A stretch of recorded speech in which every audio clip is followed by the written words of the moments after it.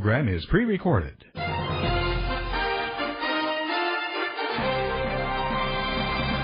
VCY America presents Crosstalk, a nationwide call-in program discussing issues that have an effect on our families, our communities, our churches, our nation, and our world.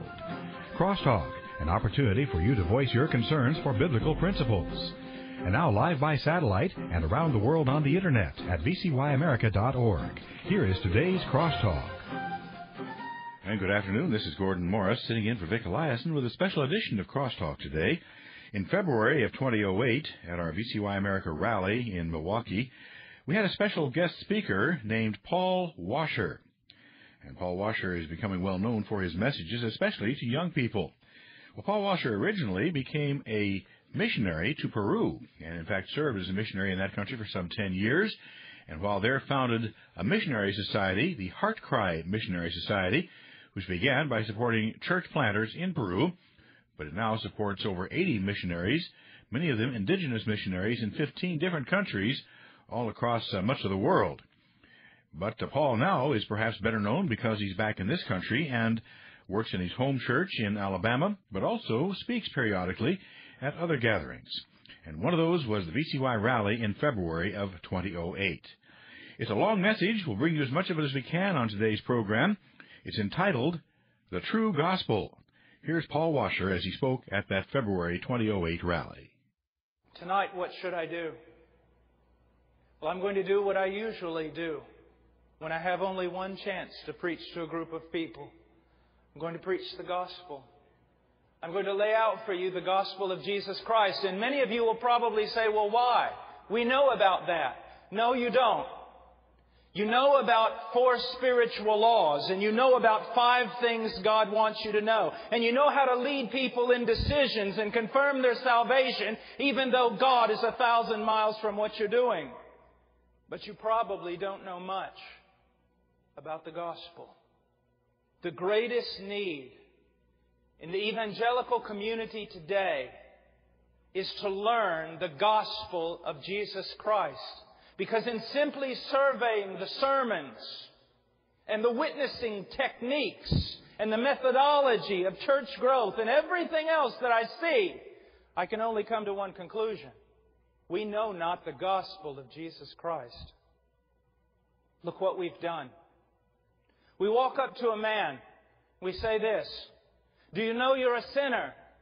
And if he says yes, then we go on to the next question. Would you like to go to heaven? If he says yes, then we go on to the next question. Would you like to pray and ask Jesus Christ to come into your heart? If he says yes, and he prays that prayer, we ask him if he was sincere. If he says yes, we popishly declare him to be born again.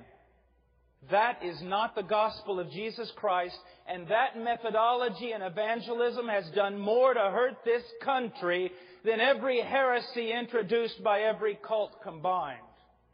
Millions of people in this country whose lives have never been changed believe themselves born again because we have so reduced the gospel of Jesus Christ that it means now nothing more than a simple decision that will only take 5 minutes of your time. Now let's look at that for a moment. Do you know you're a sinner? If a person says yes, what does that mean? Absolutely nothing. Go ask the devil if he knows he's a sinner. He'll say, yes, I am, and a mighty fine one at that.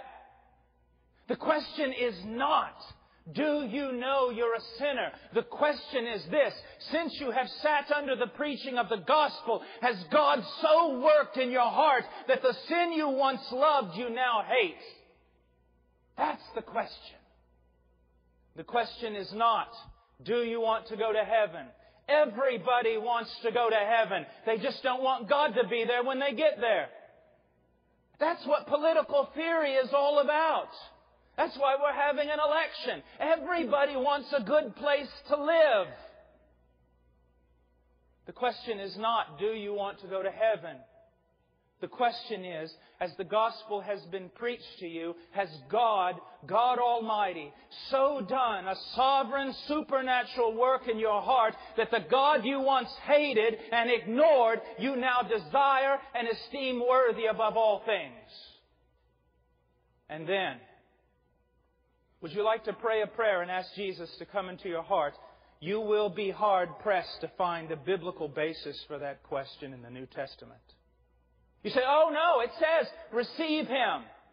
Do you honestly think when the Bible speaks about receiving Christ that it's talking about mumbling some little evangelical rite? When it talks about receiving Christ, it is through repentance and faith. It is not taking Him in as some accessory to your life. It is taking Him in as the very sustenance of your life. Christ isn't just something in your life that makes it better. Christ is your life. He is your life. Jesus did not come. It doesn't say in the book of Mark that the time was fulfilled. Jesus did not say that the time was fulfilled and the kingdom of God is at hand. Now, who would like to pray and ask me to come into their heart? But rather He said, repent and believe the gospel. And never forget, throughout all the teaching of the New Testament and the Old, repentance is evidenced by fruit, by the way someone lives. Most people today believe they're saved because they're trusting in the sincerity of their decision and not the work of Christ nor the power of God in salvation. Are you saved? Yes.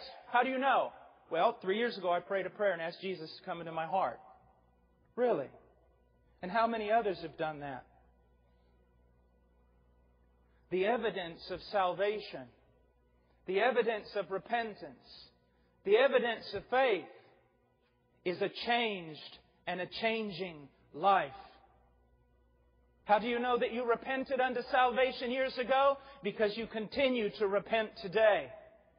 How do you know that you believed unto salvation years ago? Because you continue believing today. How do you know that God had an encounter with you years ago? Because He continues having an encounter with you.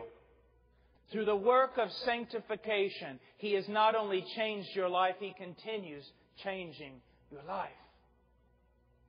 But the gospel we preach today is a ritual.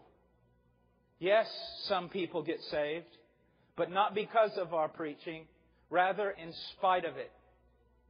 God still works, even though we know not the gospel. Now let's go to the book of Romans, chapter 3, verse 23. For all have sinned and fall short of the glory of God, being justified as a gift by His grace through the redemption which is in Christ Jesus, whom God displayed publicly as a propitiation in His blood through faith.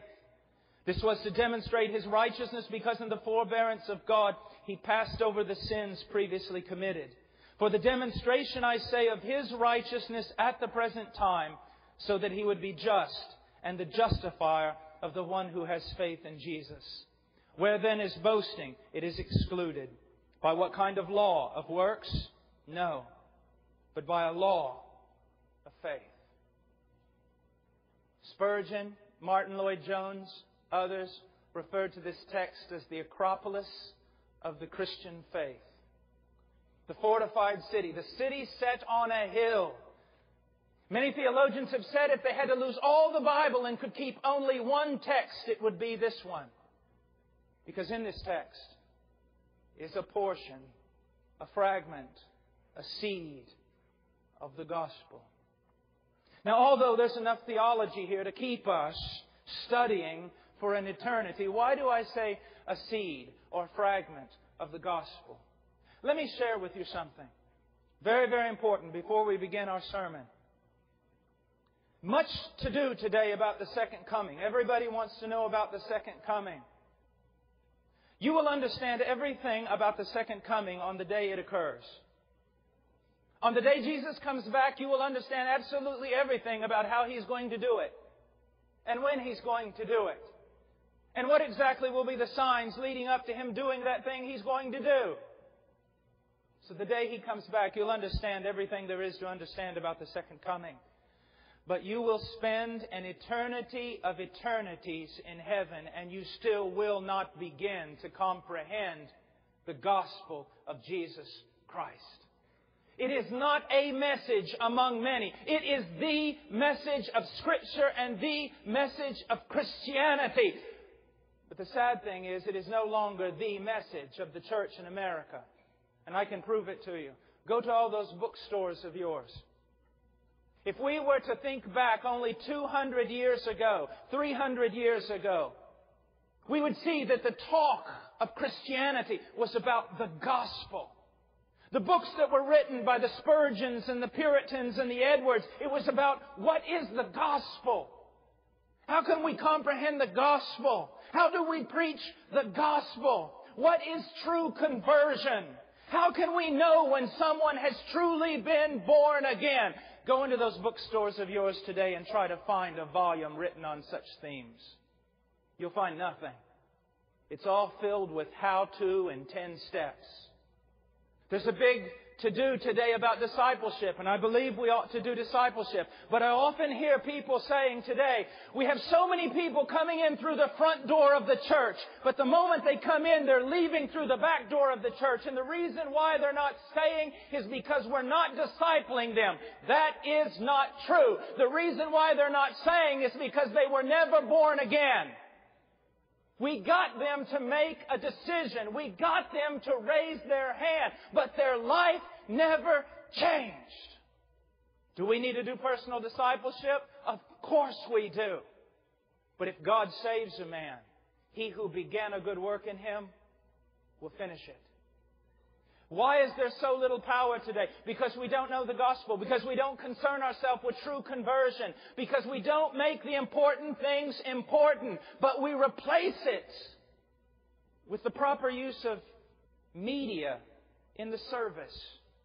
With the right kind of singing to alter the mood.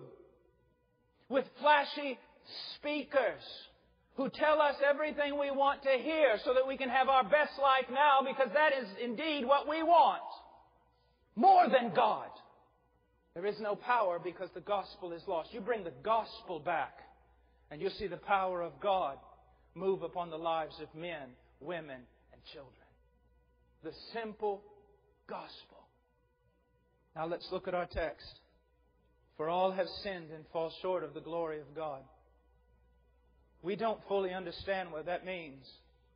Because if you did, you would either be trembling in terror because you know it's not right with you, or you would be rejoicing almost out of control over what God has saved you from.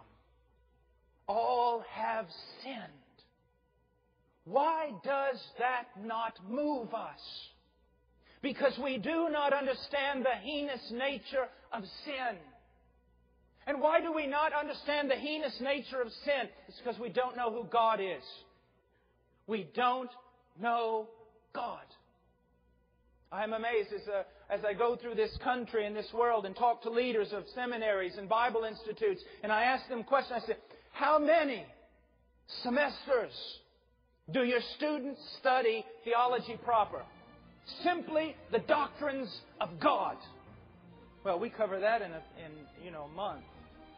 How many sermons today on the doctrine of God? We're listening to a message by Paul Washer at a VCY America rally in February 2008 on the true gospel. And we'll continue with a portion of this message in just a moment. This is Crosstalk on VCY America.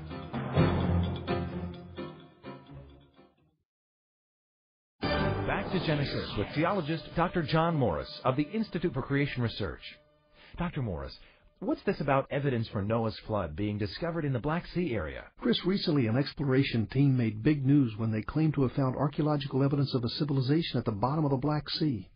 They postulated that a big flood in the Black Sea area was really the flood of Noah's day, and that its survivors told of it in global terms, leading to the eventual writing of Genesis. Chris, this hokey story is the sort of drivel that comes from theological liberals as they try to minimize the accuracy of God's Word. It certainly ought not to entice Christians into disbelief. The flood they found was a flood which followed the great flood of Noah's day. It was a big flood, probably related to the Ice Age which came after the flood, but it wasn't the great flood, the one mentioned back in Genesis. That one covered the entire world. Thanks, Dr. John. For more information, call 1-800-7-GENESIS.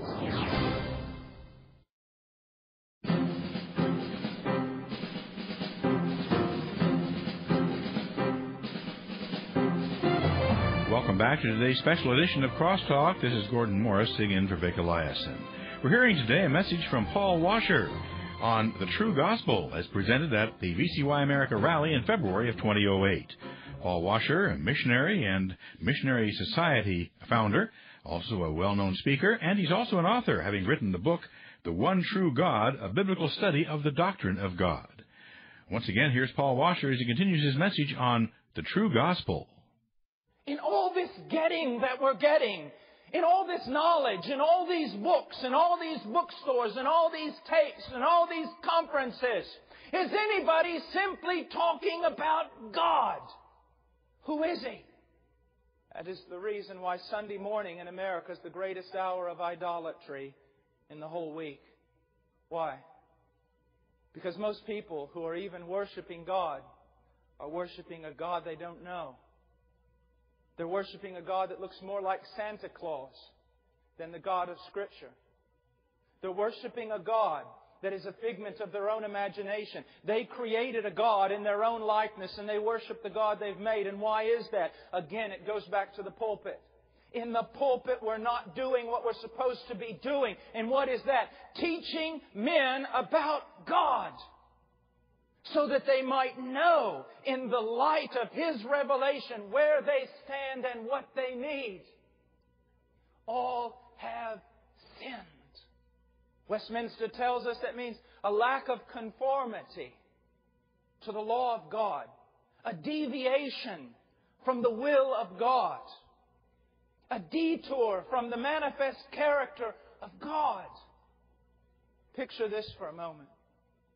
God stands there in the creation of the universe and He says, stars, put yourself in the places I have marked out for you. And every star in creation bows and says, Amen. Planets, put yourself in the circles I have drawn for you. And stay there until I give you another word. Move exactly as I command you. And they bow and they worship.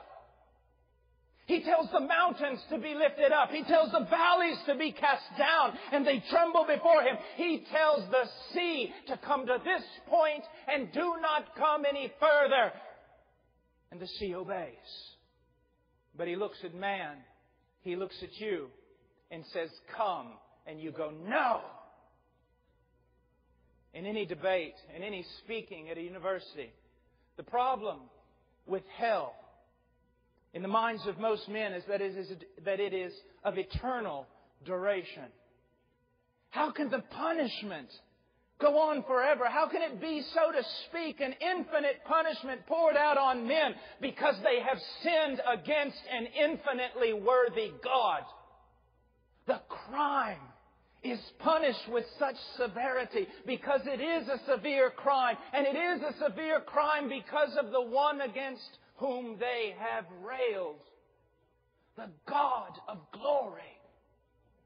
And if men do not understand the infinite worth of this God, they cannot know the heinous nature of their sin. Even so far today, I've heard one preacher who says, we do not speak about sin in our church. Then I can tell him that the Holy Spirit of God does not work in His church nor in His ministry. Why? Because one of the principal ministries of the Holy Spirit is to convict the world of sin. So if you do not talk much about sin, count on it. The Holy Spirit is not much in your ministry. But what does it mean to say sin? It means nothing. We live in a culture that drinks down iniquity like it was water. Fish do not know they're wet.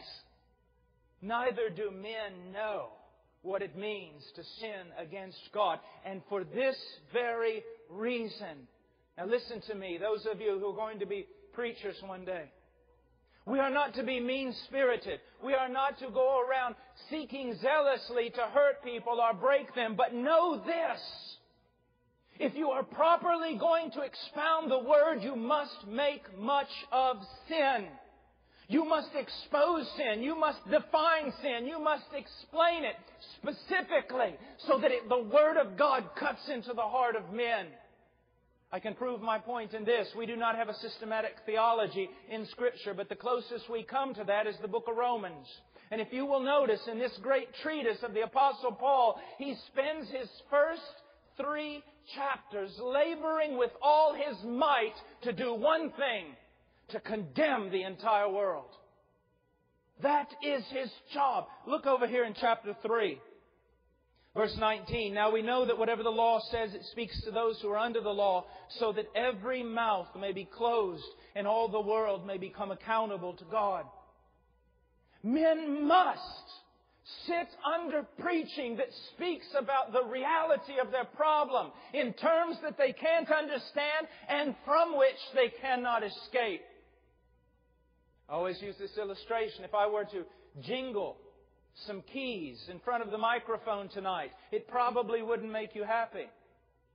It probably wouldn't fill your heart full of delight. And why is that? Because you're not locked away in a dungeon to be executed. But if you were locked away in a dungeon knowing that the sentence of death were hanging over your head, then the sound of keys would bring a delight to your heart. I submit to you that men cannot appreciate the gospel because of the way we preach. Let me ask you something. At 12 o'clock this day, this afternoon, where did all the stars go? Did someone put them in a basket and carry them all away? Where did they go? They were there. Why couldn't you see them? For all the light. But the stars and the beauty of those stars, they came out, didn't they? In the darkness. So it can be said of the grace of God in the gospel of Jesus Christ. Do you want grace to be seen? Then it helps to paint a pitch black night, that men might see what they are. And in seeing what they truly are, having their hearts exposed, they will see their need of a Savior. But while you play with them and coddle them and protect their so-called self-esteem, you at the same time damn their soul to hell. For all have sinned and fall short of the glory of God. Men are not just rebels. They are dislocated from what they are to be. They have perverted their entire being and the course of their lives. Why were we made? For what reason does our heart beat? For what reason does our chest heave and draw in breath? There is only one reason. It is for Him. Men were not made for men. This world was not made for men. Men were made for God. And men will be destitute and perverted and hopeless without Him. Isn't it amazing? I've spent a great deal of my life in the third world. I just returned from basically my second home, Peru, where I was there for a month preaching. The poverty sometimes in the third world is absolutely astounding. Brothers and sisters in Christ suffering so. But when I come back to the States, I see something. I see that we as Americans are the wealthiest Christians who ever walked on the face of the earth. We are the most protected Christians that ever walked on the face of the earth. And yet, we are the emptiest Christians who ever walked on the face of the earth. You go into a so-called Christian bookstore today, 75% of the books that are there are dealing with how empty we are. And why are we empty? We're empty for the very reason Jesus never was empty. He said, I have food to eat that you know not of. My food is to do the will of my Father. More and more and more, the evangelical church is becoming humanistic. Everything is about man. We just pronounce a few Christian words over it in order to baptize it and make it look Christian. But everything's about you. Everything's about your felt needs. Everything's about your self-esteem. No.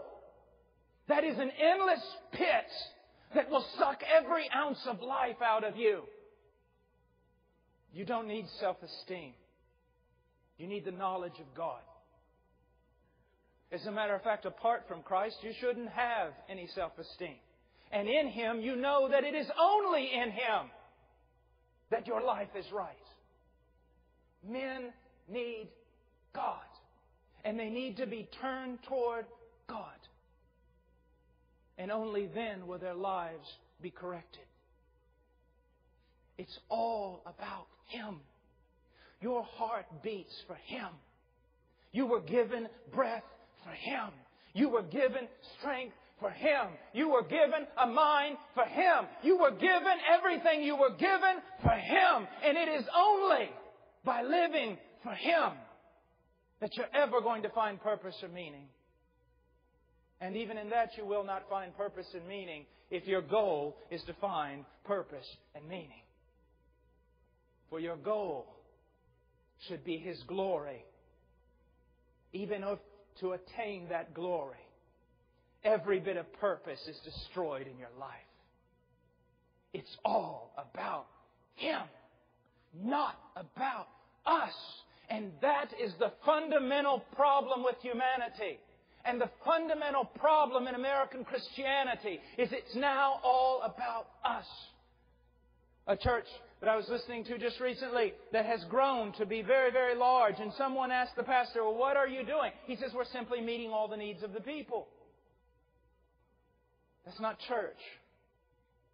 And what happens when you can't meet all their needs? What happens when there are soldiers standing at the door that say, if you confess Christ, I'll take away your fine home that Jesus gave you. I'll take away your cars that Jesus gave you. I'll take away your little Izod sweaters that Jesus gave you. If you build churches and build Christianity around this, Jesus will meet all your needs. You will not have Christianity. You will have an exalted humanism and a Jesus who is made a servant of men. The old preachers, giving a hypothetical lesson, were often fond of saying this: you should believe in Jesus Christ, you should repent, and you should serve Him even if He sends you to hell, because He is worthy of repentance, He is worthy of faith, and He is worthy of service, though you get nothing from it. Do you understand that kind of Christianity? Where it's all about Him and not about men. For all have sinned and fall short of the glory of God. Now, speaking about the true believer, he says, being justified. What does that mean, to be justified? Does it mean that the moment a person places his faith in Jesus Christ, that person is made righteous? No. Because if that were the case, the person would never sin again. Justification, to be justified, is a legal or a forensic term. It means the moment that a person places their faith in Jesus Christ, God legally declares that person to be right with Him. It's a legal declaration coming forth from the throne of God. This sinner is justified. He is legally right with me. Now, how are we justified? This is the question of the ages, as a gift by His grace. We're listening to Paul Washer talking about the true gospel at a VCY rally, and we'll continue in just a moment. This is Crosstalk on VCY America.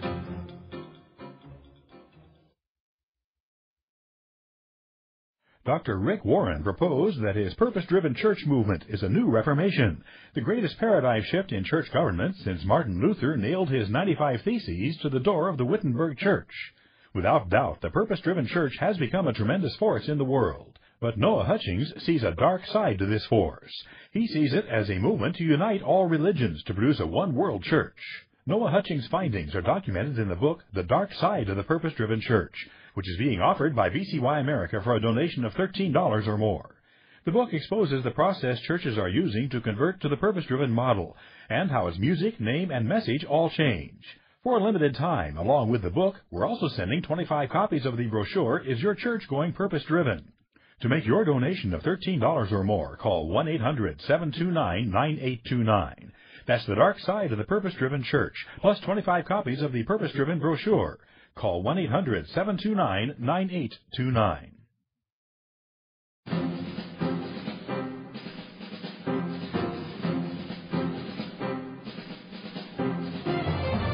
Welcome back to today's special edition of Crosstalk. This is Gordon Morris sitting in for Vic Eliason.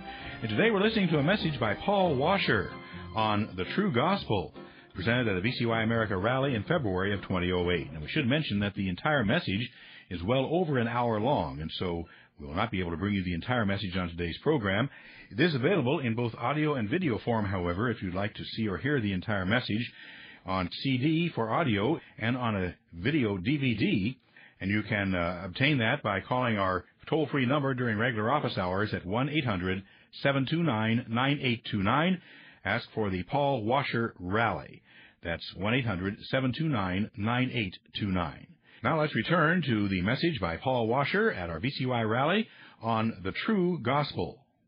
Now I want you to notice something here. He says, being justified as a gift. This same word, same phrase, or the same Greek word is used in another text where it says of the Messiah, they hated Him without a cause. Did Jesus Christ ever give anyone a cause to hate Him? No. They hated Him, although they had no reason whatsoever to do so. That's the same thing being taught here. That God declares the sinner right with Him without a cause. The sinner never gave God a cause to justify him or declare him right. As a matter of fact, the only thing a sinner could ever motivate a holy God to do is condemn him. But God has done a great work so that the sinner might be made right with God, irregardless of all his trespasses, irregardless of all his sins and crimes against deity. God has justified men, even though men never gave Him a cause. If we were to set the three major religions, as they tell us, up here tonight, and we were to ask an Orthodox Jew, if you died right now, where would you go? He might respond, well, I would go to heaven. And why is that? Because I love the law of God. I am a servant of God. I am a righteous man. Then the reporter goes to the Muslim and says, sir, if you died right now, where would you go? I would go to paradise. Why? I love the Quran. I've made the prayers, the pilgrimages. I give alms to the poor. I am a righteous man. He comes to the Christian, the true Christian. And he says, sir, if you died right now, where would you go? He says, heaven. What is the reason for the hope that is within you? And the Christian says, I was born in sin. In sin, my mother conceived me. I have broken every law of God, and I deserve the full extent of His just wrath against me. And the reporter stops him and says, sir, I don't understand. The other two men I quite understand. They are righteous men by their own virtue, their own merit and deed. And they believe they're going to heaven because they have done good things. But sir, you bewilder me. You're an enigma. You're telling me that you're going to heaven even though you deserve just the opposite. What is the basis for your hope? And that Christian cries out, I am trusting in the virtue and the merit of another, Jesus Christ my Lord. All to Him. Nothing in my hands I bring. Simply to the cross I cling. I need no other argument. I need no other plea. It is enough that Jesus died. That He died for me. Declared right with God, even though we gave Him no cause. No cause whatsoever to do anything but to condemn us. A few times in my ministry, this used to happen. That song isn't sung anymore much, praise God.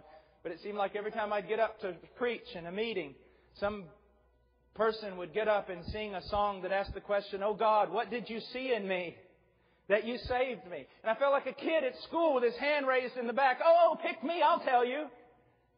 What did God see in you? He saw an object of wrath. He saw someone that had broken every law He'd ever made and lived a dislocated, perverted life. That's what He saw. And why did He save you? 2 reasons. God is love. Secondly, to demonstrate His glory, His mercy, His attributes to not only the world but even beyond.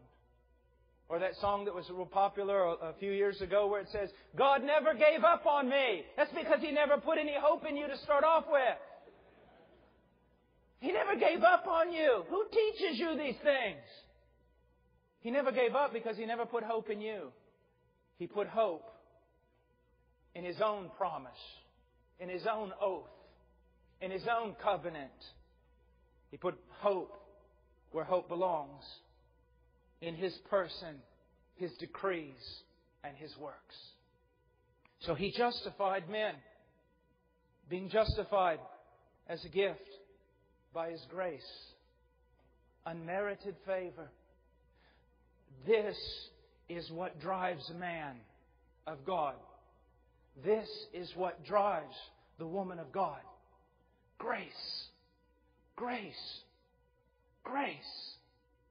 The unmerited favor of God through the infinitely valuable sacrifice of His Son, Jesus Christ. We become a prisoner of grace. We become a prisoner of hope. We become a prisoner of the gospel. I must live for Him. Why? Grace manifested toward me in the person of Christ. I am constrained by that love. He says we are saved by grace. And he goes on and says through the redemption. I forget his name. I should have remembered it.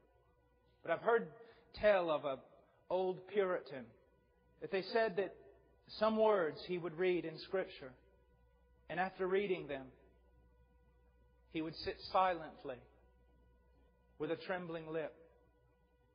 Because there were some words that were just almost too sacred to say.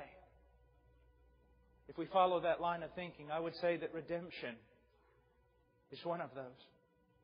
How common that word has become. I remember the first time crossing the Andes Mountains with an old veteran missionary, and I wondered how he could sleep on the train in the midst of all the beauty we were seeing out the window of the train.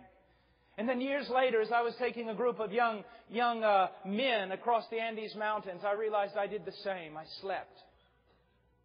Some things are so spectacular, and they do not change in character or value, but our hearts become cold, and things become commonplace, that we can even think on the word redemption and not weep. It would be enough if we had been bought, because that's what the word means, to buy, to set someone at liberty, a slave or a captive, by paying a price. It would have been enough if it had been silver or gold. It would have been enough if it had been some valuable thing in heaven. But it was the blood of God's own Son. And again, that truth is what ought to control us. Appreciate what the young man said up here. Christianity is not about morality. There's a lot of moral people who go to hell. Christianity will result in a biblical morality. But Christianity is not about morality. It's about Him. It's not just about being nice people. It's not just about doing nice things. It's not just about dotting every I and crossing every T. It is about a passion. A heart set on fire because it realizes it has been bought with the blood of God's Son. We have been redeemed.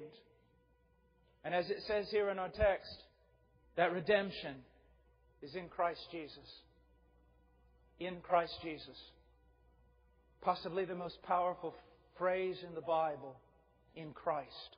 Paul became so enamored with that phrase that when we look at the first chapter of Ephesians, half the chapter is just one long sentence, all of it repeating over and over, in Him, in Christ, in the Beloved. You are here tonight in one of two spheres. You are in Adam and condemned, or you are in Christ and justified. A young man came to me one time and said, "You're right, Brother Paul. You're right. Jesus is all we need." I said, "Young man, Jesus is all we have. He's not just all we need. Outside of Him, there is nothing." You need to understand that that great book of Colossians not only teaches us the world was created by Christ and for Him, it was created in Christ. Everything outside of Jesus Christ is not reality. Everything outside of Jesus Christ is absolutely absurd. Everything outside of Jesus Christ is death. There is nothing. There's no reality. There's no logic. There's no sense. There's no reason. There's no rhyme. Nothing works. Everything was made to be in Christ. People here tonight with so many problems. I have problems, you might say, in my marriage. I have problems in my finances. I have problems here and problems there. Your greatest problem is lashing yourself down to this truth. Total surrender to the person and will of Jesus Christ for the glory of Jesus Christ. In Christ, whom God displayed publicly as a propitiation. Propitiation. Maybe, other than the names of God, the most important word in the entire Bible. Do you know what it means? Propitiation. It says God displayed His Son publicly. There is a reason why the Son of God was lifted up in the center of the religious universe, outside the most important religious city in the world. While He was lifted up on a tree at the crossroads of that great city, God, through the cross of Jesus Christ, is not only saving men, but He is revealing things about Himself. He is making Himself known to the world through that cross. Thus it was necessary. This word can also mean that God placarded His Son, made a public display of His Son. We suppose that God could have put away sin secretly, but He didn't. He made a public display of His Son for all, not only the world, but all of creation to see. It says that God displayed Him publicly as a propitiation. What is a propitiation? The word propicio. We even use it in Old Spanish, in the Reina Valera, the old version that we use. Sé propicio a mí. Be merciful to me. It is a sacrifice that enables God to demonstrate mercy to the wicked. We're going to further explain that. But now I want to take you to something. Now listen to me. If you can catch this one thing I'm going to teach you tonight, this will help you. This is about the cross. This is the cross. It's the reason for it. The reason under it. Why a cross? Why a death? The voice of Paul Washer as he spoke at a VCY rally in February of 2008 with his topic, The True Gospel. We'll continue with one more section of the message and then information on how you may obtain the entire message in either audio or video form as Crosstalk continues in just a moment. This is Crosstalk on VCY America.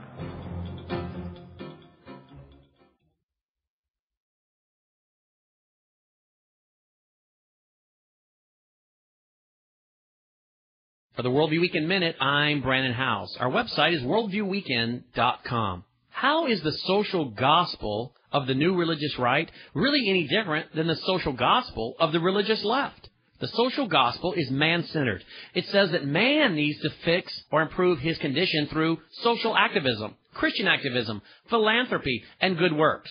A social gospel leaves out the preaching and teaching that sin is primarily the reason for the problems of our world. Rick Warren's social gospel involves leaving out the biblical gospel so he can work with Muslims and other world religions to improve education, address poverty, disease, and promote globalism. The social gospel of the new religious right is primarily about lowering taxes, decreasing the size of government, and giving people more political and economic liberty.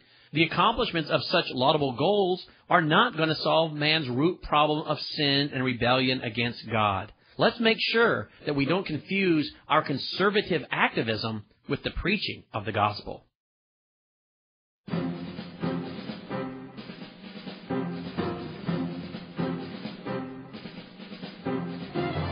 Welcome back to the final portion of today's special edition of Crosstalk. This is Gordon Morris sitting in for Vic Eliason.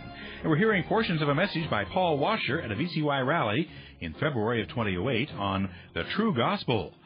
If you order today's Crosstalk program on CD, you'll actually receive the entire audio of the rally, not just the portions heard on this program. And the video is also available on a DVD. Call 1-800-729-9829 during regular office hours to order either the audio or the video. Now, one more portion of the message by Paul Washer on the true gospel. The greatest problem in all the Bible is found in an obscure text in Proverbs. Let's just go there for a moment. Proverbs 17:15. Listen to the text. He who justifies the wicked and who condemns the righteous, both of them alike are an abomination to the Lord. And you say, well, what's that have to do with the gospel? All right, let's put the first and last part together. He who justifies the wicked is an abomination to the Lord. Anyone, especially authority, such as a judge or a king, anyone who justifies the wicked is an abomination to God. What's an abomination? It's probably the hardest word in Scripture. Something that's loathsome, something that is disgusting, vile, heinous, unspeakably wicked. So anyone who justifies a wicked man, anyone who legally declares a wicked man to be right, is an abomination before God. Do any of you see the problem? For the last 20 minutes, what have I spoken of? God has justified the wicked. And yet, and Scripture cannot be broken, to justify the wicked is an abomination to God. And that is what the gospel is all about, and many of you have never even heard that before. The greatest problem in all of Scripture is this: if God is just, He cannot forgive you. You say, well, why not? By that question, you're just demonstrating that you're a child of your culture that knows nothing of justice. God is holy. God is just. God cannot simply turn His back on sin. He cannot simply look over your sin. He cannot simply pardon you. If God is just, He must judge you righteously. And a righteous judgment means your death in hell forever. The greatest question in all the Bible is, how can God be just and the justifier of the wicked? Look what Paul says here. Verse 26. For the demonstration, I say, of His righteousness at the present time, so that He would be just and the justifier. This is the problem. This is what the cross is all about. This is the divine dilemma. If God is just, how can He justly forgive wicked men and declare them to be legally right before Him? Let me give you an illustration that I've used 1,000,000 times. Let's say that you were to go home from this preaching tonight and find your family has been slaughtered. And you see the assassin standing before the last one with a little bit of life in their body. He breaks their neck and drops them to the floor and laughs. He runs out the door. You run out the other door. You knock him to the ground. You bind his hands and you call the police. The police come and pick up this man who has murdered your entire family, and they lock him away. And then, in due time, they present him before the judge. The judge looks down at the man who has murdered your entire family, and he says this: I am a very loving judge. I pardon you. Go free. What is going to be your response? You're going to demand justice. You're going to write the newspapers. You're going to call the television stations. You're going to write congressmen. You're going to say that there is a judge on the bench far more wicked than the criminals he pardons. There is something even in you that cries out for justice. This cannot be. Then shall not the judge of all the earth do right? I have heard evangelists say this, not knowing that they were speaking blasphemies and heresies against God. I've heard them say, instead of being just with you, God was loving. You know what they're saying? God's love is unjust. That God can be unjust. There is, even among our race of people, a what? An unjust love. People love things unjustly. They demonstrate affection in a wicked way. You cannot say and be biblical that instead of being just, God was loving. God's love must be just. God must satisfy justice that cries out against you because of your sin. Now, it's not as some suppose. Some people will think, well, are you saying that there's this rule of justice that even God has to submit to? No, that's not what I'm saying at all. What I'm saying is, God Himself is just. And God is perfect and consistent in all His attributes. In order to pardon the wicked, the justice of God must first be satisfied and the wrath of God appeased. Someone must interpose. Someone must intervene. Someone must do something. And being there's only two parties, one being God and the other man, we put no hope in man. God Himself must intervene to satisfy His justice, appease His wrath, and make it possible to express His love in salvation toward wicked men. We've been listening to portions of a message by Paul Washer presented at a VCY rally in 2007 on the true gospel.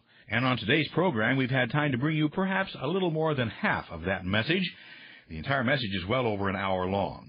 It is available in audio form on CD. In fact, if you order today's Crosstalk program, you'll actually receive the entire message, not the program, so you'll hear the entire message from the rally.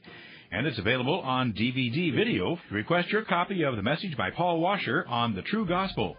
Contact VCY America during regular business hours at 1-800-729-9829. 1-800-729-9829. Or you may also mail in your request. We'll give you the address in just a moment. That's our time on today's Crosstalk program. I'm Gordon Morris, sitting in for Vic Eliason. Thank you for joining us. You've been listening to Crosstalk via satellite and the Internet from VCY America. Views expressed may or may not be those of this station. For a CD of today's program, send a donation of $6 or more to VCY Tape Ministry, 3434 West Kilbourne Avenue, Milwaukee, Wisconsin, 53208. Or download by RSS or podcast from crosstalkamerica.com. And join us again for Crosstalk.